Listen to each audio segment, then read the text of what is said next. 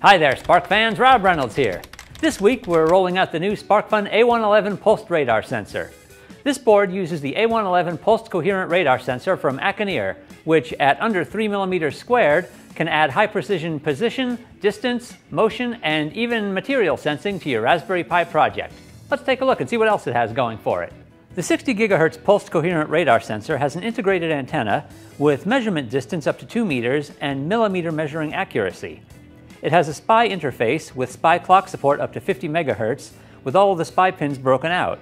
There's an onboard 1.8 volt voltage regulator and a 1.8 volt level translator to any voltage between 1.8 and 5 volts. Additionally, there are a few minor improvements over version 1.0 of this board. There's now a plated through hole for VCC-IO, as well as a bypass jumper to set VCC-IO to VIN. We've changed the silk screen for the input voltage, just for clarity, and there's now improved logic level translation on the Raspberry Pi side. If you're familiar with terminal commands, then this will be pretty straightforward for you. If you're not comfortable with them or are just getting started in the Raspberry Pi environment, then the Pulsed Radar board hookup guide is going to be a great walkthrough to help get you familiarized with the terminal and its commands. In the terminal, executing the makefile and its recursive dependencies should build all the examples you may use with the A111. Once compiled, you can run the example applications. Navigate to the Out folder with the CD command in the terminal window. You can run the example by clicking on the executable or typing the following commands. We definitely recommend typing the command into the terminal to view the data. The application will continue to run in the terminal window until Control-C is pressed. Now, this high-precision, cutting-edge sensor is going to take a little bit of work on your part to get up and running, but with an advanced technology like this, that's to be expected, and the result is well worth a little effort.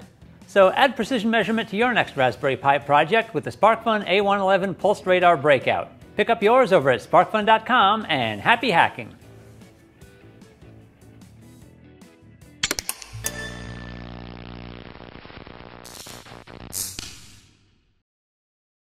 Hi there, Spark fans, Rob Reynolds here.